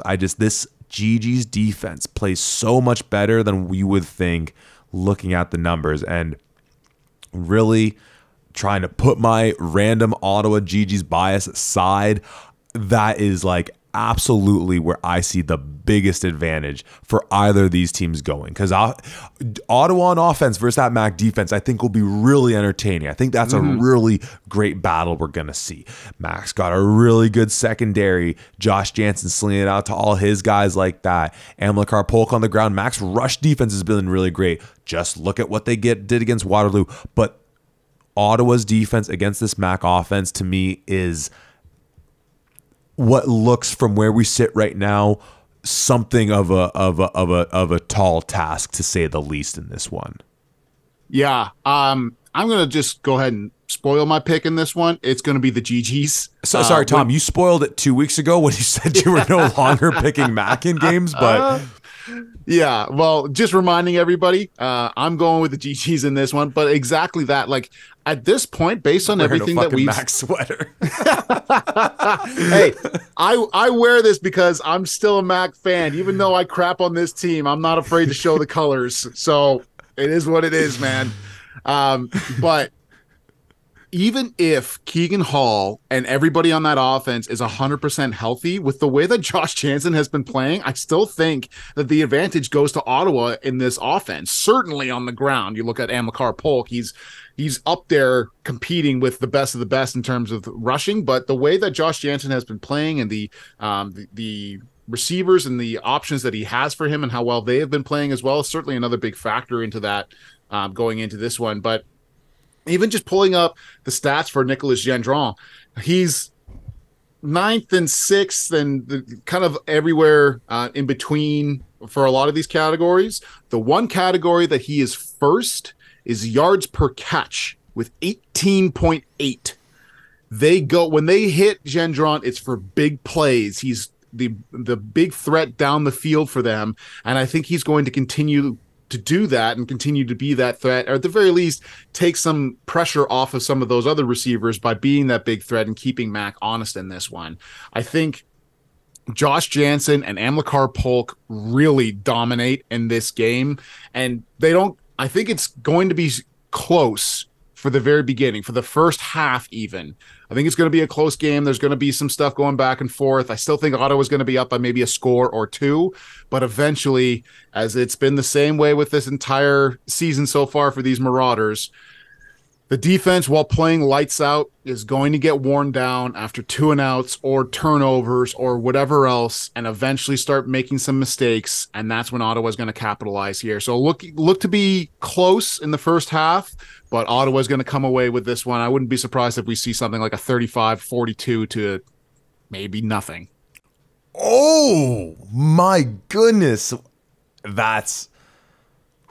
Wow, that puts my Gigi's fandom to shame a little bit, because I wasn't going to go that heavy-handed on it. But, you know, like you talk about Gendron, I mean, obviously we talk about the running attack, but then they also got guys like Maxime Melfond and Kerwin Geist, and, you know, Charles Asselin obviously is a great piece of their receiving game too, but you know what, you know, you're throwing out like kind of spicy takes on your possible score predictions. I'll throw out like a bit of a looking into my little crystal ball here, being like, Asselin is taking one to the house here, because like we've seen him come so close in all these games. He's been a great returner for them in their time. You know, obviously with oh my goodness, your Mac punter. Why am I forgetting his name? We're talking about him so much all season long. Michael Horvat. Michael Horvat. Thank you so much. He certainly has to punt a lot, and I see, you know, Charles taking one to the house at one of these games. I mean, hey, I'm going with my GGs too in this game. I just think that advantage is a bit overwhelming. I think they have enough weapons on offense to dilute the Mac defense, where they might want to otherwise perhaps hone in on one thing or the other. And you said it perfectly when we broke down week 7 from that game they had against Laurier, where if you try to underestimate or want to sleep on this GG's team, like that is the best way to get burnt. And Mac's certainly in no position to do so, and I don't think they will. And like last year came down, it was a really nice comeback that Andreas Duick led for them to possibly win it at the end of the game. But, you know, man, Tom, think about it like this. I mean, and I'm not even trying to twist the knife or anything like that, because, you know, I know you literally have Mac on your heart right now. You got the jerseys in the background. You got your maroon and gray 55 pillows that, you know, shout out to my sister, sewing the 5 pillows for us, and obviously Dakota and Nate got their pair in team colors as well. As we've said for a while, Mac's got the week 9 bye. And no matter, going back to Adam McGuire's call that, like, yeah, 3-5 team will certainly make it. 2-6 ain't making it in. And once again, I hate McMaster. Like, or no, you said it right. It's more a Greg Knox thing, but like I rarely have a feeling of sympathy. Love Coach Potasic and all that stuff, and you know, my guy Noah Amaral and all these things, and you know, shout out to Jacob Zott doing his thing. I think he's still in the CFL. But man, riding back from Ottawa at 2-6. No, like it's one thing if they pick up the win, and then as we set it up a couple weeks ago, then they could be like, all right, like you tell me, Tom, are they just gonna be in Ron Joyce, like in the locker room watching? Is there a spot in kind of the Westdale community where they'd be like, fellas, we're going to this place where, I guess you'd have to tell the proprietor of the bar or whatever it is to, hey, do you mind setting up a computer that does OUA? Can you make an account for OUA TV, and then can you plug an HDMI cable into your? Yeah, no, it's totally free unless you want to be. Unless that happens, which would be an interesting situation, nail biting as though it might be, riding on a bus back from Ottawa, knowing that your season is now finished a week earlier. That does make me a little sad to think, even though I am taking the scenario in which that will very much be the case in, you know, 2 days and 2.5 days from where we sit right now. I don't know. Certainly. No, that's a hell of a thing to do. Going back after a loss to Ottawa is a very, very, very long drive, and especially in this kind of scenario here. But hopefully you take a good long hard look at yourselves in the mirror and you say, this is on you guys. This is for as much as I no, I don't even want to say like, because I've enjoyed no part in crapping on McMaster this year. But you were in almost every single game that you played in this year. You had a legitimate shot to win each and every single game, and you're going to finish, we think, 2-6. It's not hopeless. There's still more things that can be done going into next year, but you're close, and you've missed the playoffs 3 years in a row. Time to change some things up. That's all I'll say. On a positive note, or on a note that kind of makes my stomach turn multiple times over, is that if Mac wins this game, they have the week 9 bye, as we said. Ottawa plays Queens in their last game, which is certainly going to be a tough game. And I'll certainly let the week's 8 games influence how I feel about that matchup. And we're about to talk about Queens in a second. There is a reality, and pardon me while I almost vomit in my throat, where Mac and Ottawa are both 3-5 at the end of the year, and Mac has the head advantage. Oh my God. I don't even want to think about that. Yeah. And then God, no. Okay, no, we're taking Ottawa. This game's to bed, as are the McMaster Marauders. See you next year. Oh God. Anyway, let's go on to our next game. As we said, it involves the Queens Golden Gales. They're heading to the Royal City to take on the Guelph Griffins. My Ottawa GG's, the Guelph Griffins. I'm all over the place. My room's decked out in Guelph gear. Cats and dogs living together. What on earth is going on? Guelph, much like Western and Windsor, coming off the week 7 bye. Queens coming off of that nice victory at home against the Carleton Ravens. Here's the big question for me. Number one, how healthy is Guelph? Or I guess a couple questions. How healthy is Guelph? That's been the question all year long. Yep. It's worth noting that as entertaining Guelph as that little video you put up miking up Anakin Guthrie at practice was, and he seems like a very nice young man, worth noting that in the midst of that video, he's like, hey, there goes Tuzo running around the track. He just runs and runs and runs. I would have much preferred if he was wearing pads and on the football field practicing. So clearly, at least at that time, like, it's one thing if it's like he's wearing I guess the offense wears red and defense wears black in practice. If he's wearing a yellow jersey, it's one thing if that. It's another thing. He's literally just running laps. So that's not great. Nope. But on the other hand, Queens is no stranger to having injury trouble themselves. So let me set it up like this. You have Guelph, who has had one of the more porous rushing defenses, even when they've been more healthy. We see that first outing against Windsor, and obviously that was before they made the changes to that kind of more Coach DC style, Donovan Carter style approach to defense and everything like that with the 3-4. But then Waterloo still gets theirs in droves against them. But my question becomes, because I guess you could kind of say the answer is that Waterloo game. Can Queens do what they did against Carleton and ostensibly beat this Guelph team? What did they pass it? Was it 6 times that Russell Weir threw it? 9 times? It was less than 10. Is that defense, is that rushing attack good enough to win them this game? We obviously threw out that question sort of broadly. Can Queens, with that, because this rushing attack is great. This defense is great. Maybe that can't get them out of Ontario. I think it can get them out of Guelph with a win, though. How do you feel about that? The short answer is yes. That Queens rush is good enough that they could do a similar game plan here and probably come away with a win, especially with how bad Guelph has been stopping the run. For whatever reason, they just have not been able to put things together here in order to try and stop the run. I mean, you look at rushing yards per game, the York Lions are the worst at 305. The Guelph Griffins are second worst at 230. 230 rushing yards per game. That's been the biggest thing for the past couple of years now with Guelph, is that they've really struggled to stop the run. And Jared Kasari and Anthony Souls really seem to be right back to where they were last year in terms of being at the top of their game. And that Carleton game, like we said before, I think that Jared Kasari has the best eyes, the best vision of any running back in the OUA right now. Like, he was really, really impressive here. So yeah, I think this Queens rushing attack is going to be just as effective this week. Yeah.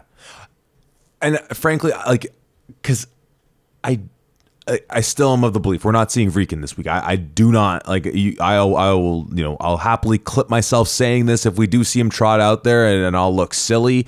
I mean, if for no other reason than the fact that it was against Guelph that James Keenan got hurt last year, that you're just like, no. We're like, if Vreeken's ready to go, you're like, maybe we give you some reps against Ottawa next week. But. So on the other hand, though, because looking at Guelph's offense, because despite having moments where they've sputtered at times, but injury trouble as they've had all across the board, like, once again, if you replay this Guelph season like 10 times, and that assuming that maybe they're healthier sometime around, man, from what we've seen from them and the talent they have there, this could be a team that, I mean, I still don't think those deficiencies in their rushing defense get cleaned up, but this is a team that's in the upper third of the OUA, maybe fighting for a 6-2 season and things like that.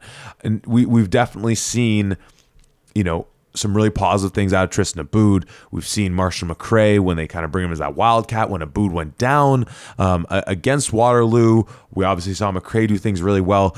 Once again, I don't have an update on that. I don't know if you have an update on Aboud's status or an update on Vishan Janusis's status, because that was the big thing coming out of that Waterloo game. I felt was that, it's one thing for them to have gotten run over, because we saw that already against Windsor. Waterloo has a great rushing attack.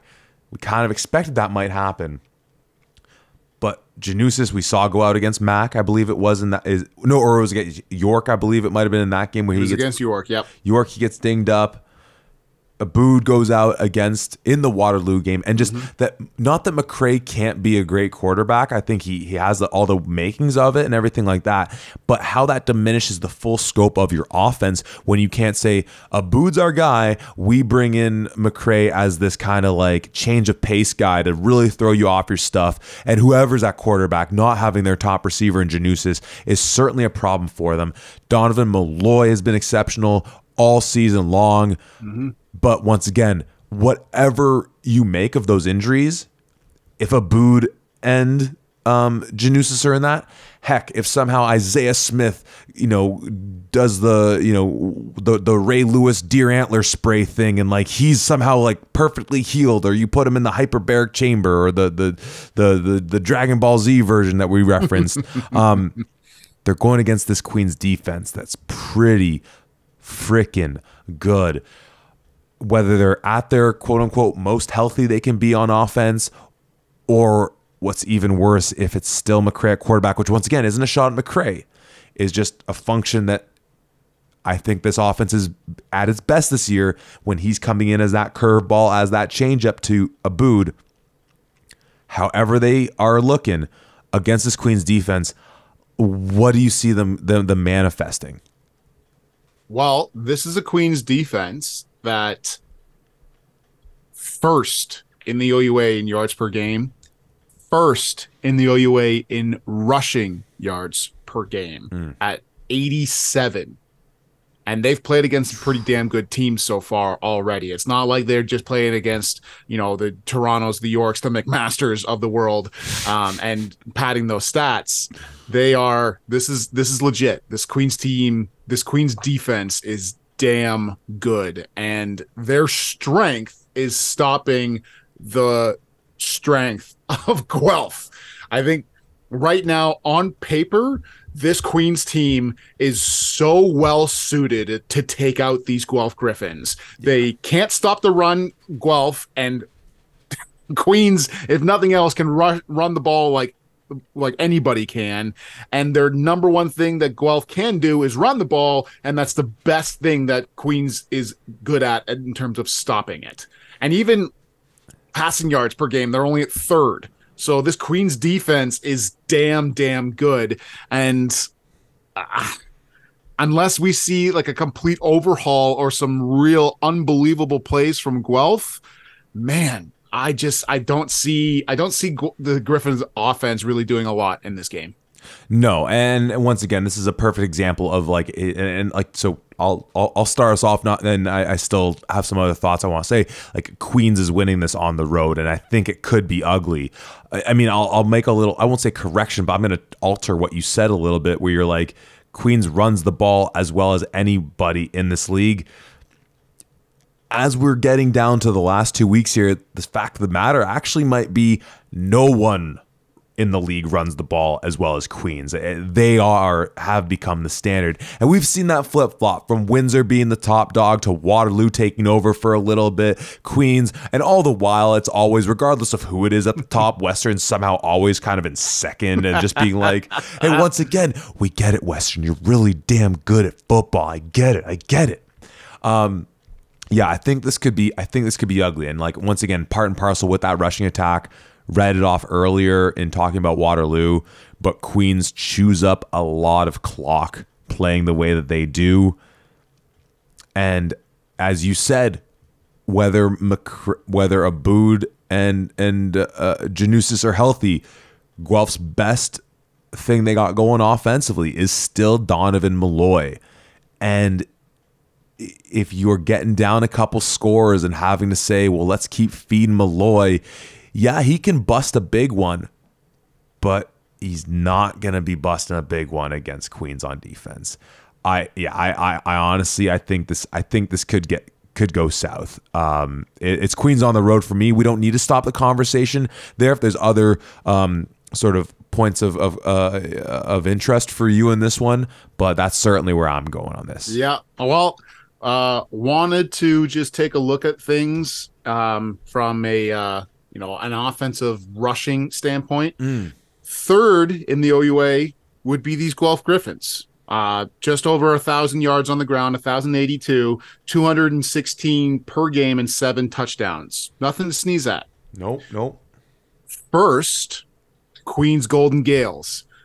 1,400 yards on the ground, 243 per game, with 17 touchdowns coming on the ground this year alone.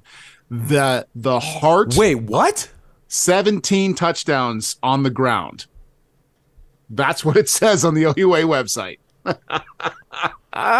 Western and Laurier are tied for second with 10.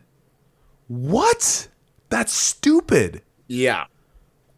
So this Queens team really runs the ball really well, and they run this for a big old dub in the Royal City.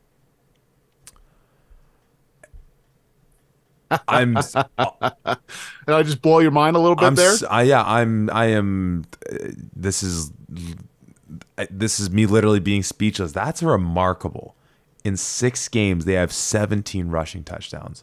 I honestly like that was a great back and forth we had talking about the Waterloo Carleton game and just being able to spell out both sides of it. Laurier and Windsor being able to spell out both sides of it. And I even feel like that Mac Ottawa. Well, no, you feel like that Mac Ottawa game is gonna be a little one-sided as well. I certainly, I'm not as apprehensive on that one. This one, I don't. and once again, I'll happily clip myself saying this right now and post it and tag Guelph and tag Queens and all this. I don't know the pathway to victory for Guelph in this game.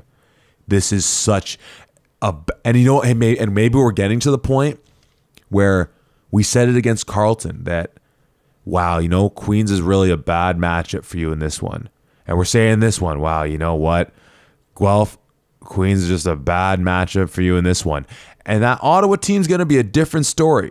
But when you say that enough times, that X team is just a bad matchup for any given team, it gets to a point where you just say, yeah, they're just really good. And you mentioned that rush defense. As you said, they've played Western, they've played Windsor, they've played Laurier. What? Yeah. All right, we're done? Are we done? I think so. I think we're done. Let's move on to the nightcap of the game. And this is not just any nightcap. This game happens to be taking place in the Forest City. If you don't know where that is London, Ontario. And when there's a night game in London, Ontario, because that's where the Western Mustangs play, it normally means it's the blackout game.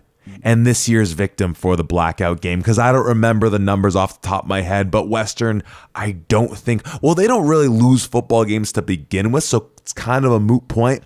But specifically when they trot out under the lights at Western Alumni Stadium, I think they actually recently renamed it. I apologize for not knowing exactly what that is. When they trot out under the lights there in London on a Saturday night, I think once it was a Friday night not too long ago, in those all black uniforms, you can take every dollar in your bank account and bet it on purple or black, I guess in this case. It's Western hosting U of T, 7 o'clock start, kickoff, I should say, in London. We kind of joked that ironically, both these teams are going to be looking past one another on the schedule. And I'm kind of all right with that because Western's looking at Laurier the following week and Toronto's looking at Waterloo the following week. Obviously, if things go the way you predict with the Waterloo Carleton game, that's going to be a Waterloo team that is fighting just to sneak back into that 3-5 territory. If it goes the way I had kind of called it, that's a Waterloo team that can say, "Oh my God, we can go 4-4 this year." But put that aside, I can't wait to just gush about with the week 9 games, knowing the final standings or knowing the standings going into it when we get there.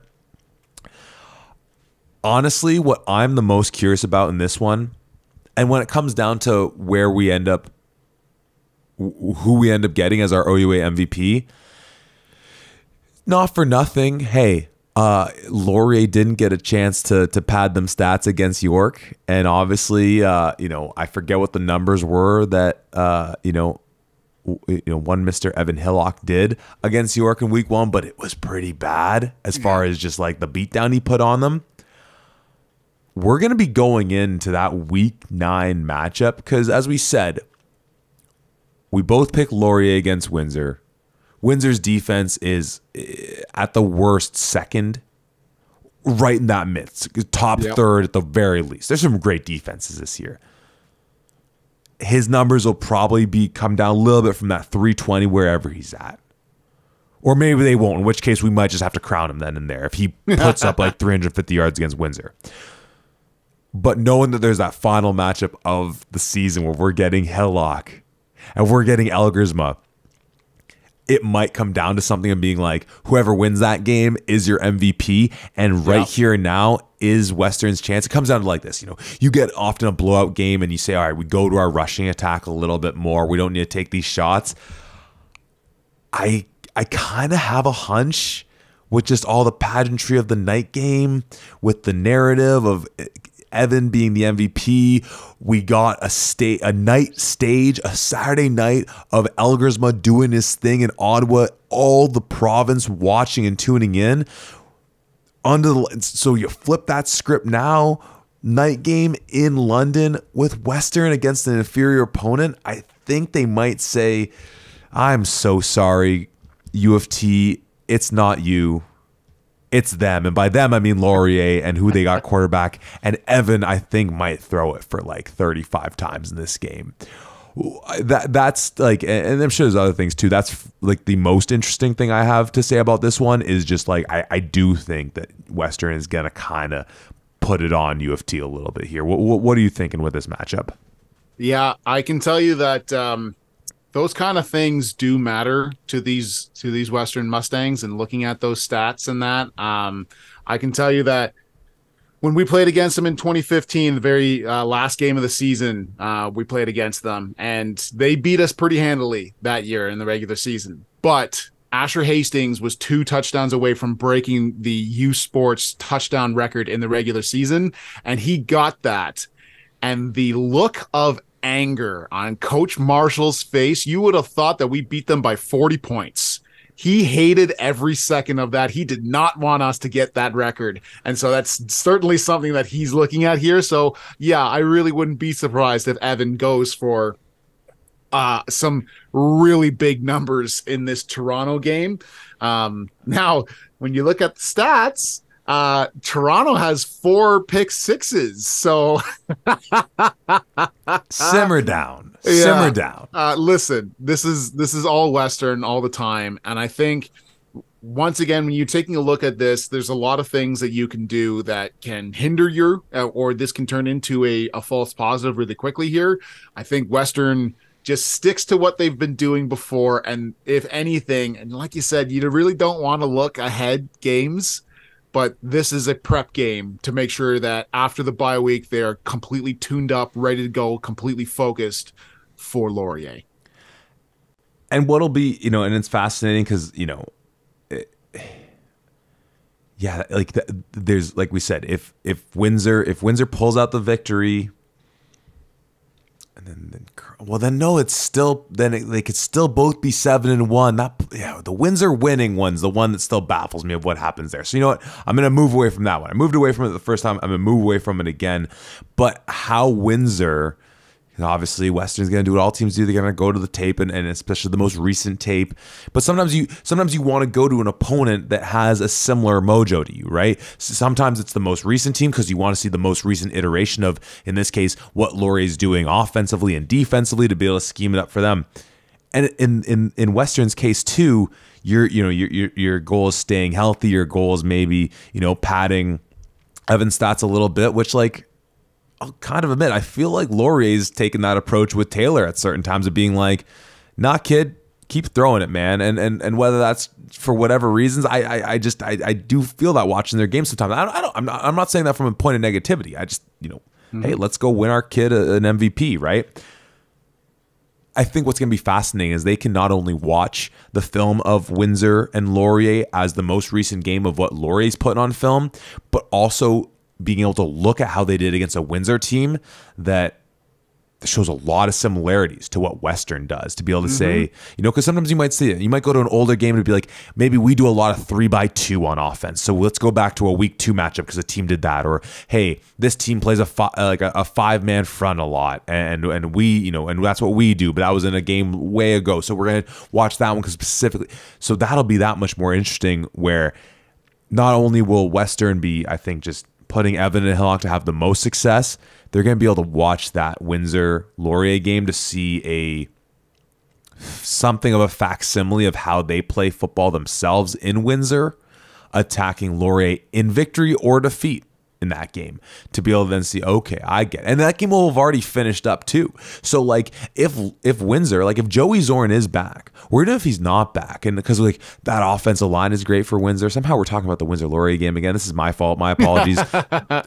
But if they're still able to run the ball on them by hook or by crook, then maybe it's all right, hey, we know, all right, okay, cool.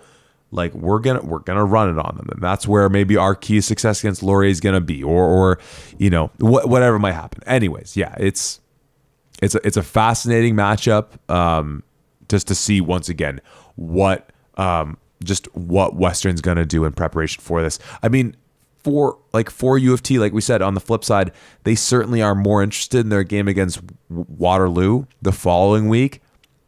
And I think I kind of asked you this last week, but even against a team like Western, where Like, it's so funny to think of the idea of U of T using this game against Western as a practice for a game against Waterloo. But just from what we've seen over the last couple of weeks, it's the Scott Barnett show now. Adam Williams, Lucas Stoikos in the backfield, not all that much kind of happening yet there. Like, really, any success they have had has been on the back of them getting, as you alluded to, 6 defensive touchdowns this year, which you give them credit for, absolutely.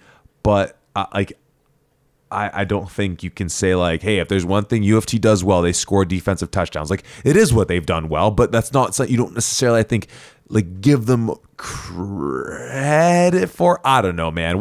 Maybe I'm just milking like something out of this game for interest when I don't have to. What you speak now, Tom. I'm blah. No, I was more so poking a little bit of fun at the fact that not poking fun at Toronto, mainly at my Marauders, because I think all 4 of those pick sixes came against McMaster in that one game. So yeah, while Toronto is very good at obviously turning the ball over and getting some points, they did most of that, if not all of that, against my Marauders. So I don't think that that's going to be the case once again in this game.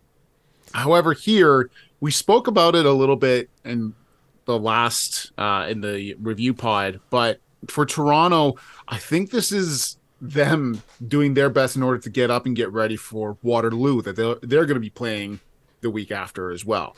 I think going into this game, you're going to finish with another loss. You'll be at 2-5. If you can manage a win against Waterloo and be at 3-5, providing that Waterloo is also at 3-5, there's a lot of interesting dynamics there in terms of how things can work out. And this Toronto squad has a legitimate chance of getting into the playoffs. Now, a lot of other things need to happen there. It's not just win against Waterloo and you'll be in, but certainly for them to even qualify for that, they'll have to beat those Waterloo Warriors. So going into this game here, obviously, nobody goes into this thinking, oh, my God, like this is going to be a blowout, whatever. They're obviously still going to do whatever they can in order to try to win this game. Western is going to win this, spoiler. But I think that we'll start to see a very similar game plan to what we will see against these Waterloo Warriors, and seeing about how they can kind of work the kinks out. If Scott Barnett can throw the ball 17 times and not turn the ball over against Western, that's a huge step in the right direction for this Toronto team to kind of be competitive against a good Waterloo squad as well. So interestingly enough, like you kind of pointed out, both of these squads kind of looking to next week. Obviously, Western hoping that they can be still undefeated. And I would even say, I know the look, but I would even say Western hoping that Laurier can stay undefeated as well, so that both of these squads can be 7-0 going to it into the last game. And Toronto obviously wanting to sort some things out and figure out something of a solid game plan so that they can go into Waterloo and see about getting a big W there and getting into the playoffs as well.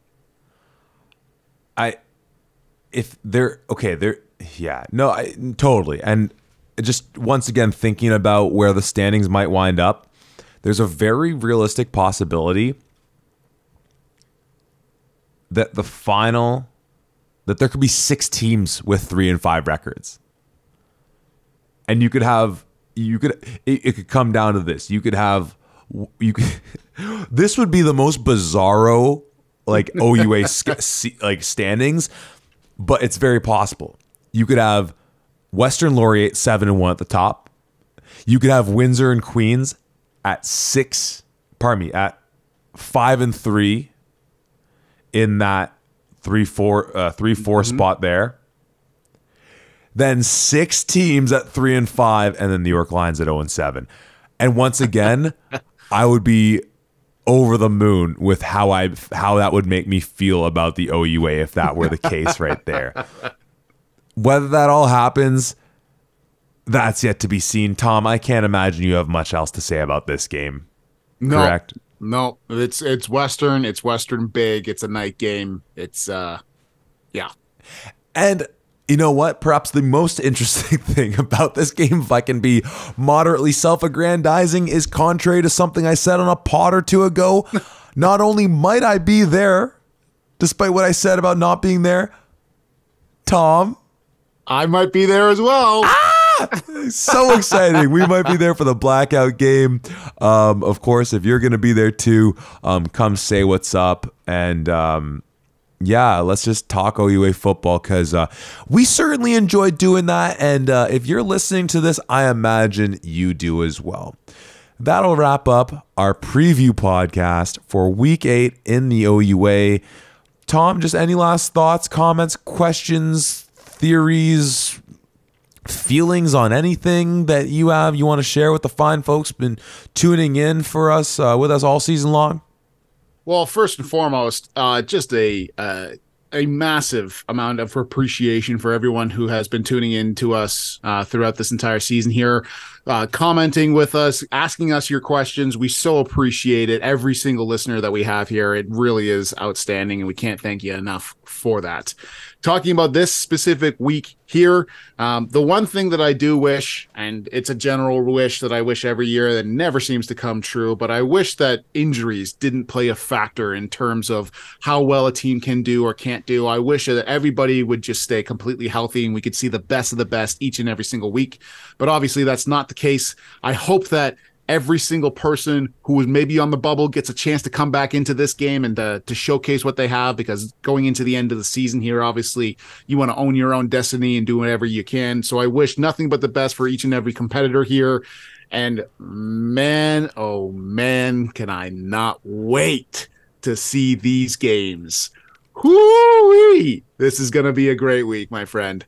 It always is, and it's even better when I know I get to chop it up with you after it's all said and done. But just to recap, we have Carleton and Waterloo, a game where you and I have so rarely went on other sides of the spectrum on these games, but I think for all the right reasons. We have Windsor and Laurier in a game that we've been looking forward to weeks on end. We have Mac going to Ottawa. Ottawa looking to send Mac packing, not just for the week, but for their entire season. Queens rolling into Guelph and possibly through and over the Griffins on their way to maybe a 5-3 season. And Toronto and Western, where oddly both these teams are looking forward to their week 9 matchup, perhaps a little bit more than that current game that they have in store for them. As we said, there's a good chance me and Tom are going to be live and direct in London to check out that Western U of T game. So once again, if you're there, come give us a shout. Tom, I can't wait to see how all these games play out. As he said, thank you to everyone tuning in, being on this journey, on this ride with us. However it is you're tuning in and consuming our content, thank you just as always for doing so. So Tom, we have a great slate of football games leading us into the final week of action. Can't wait to be talking about it with you later on this week, right here at the 55.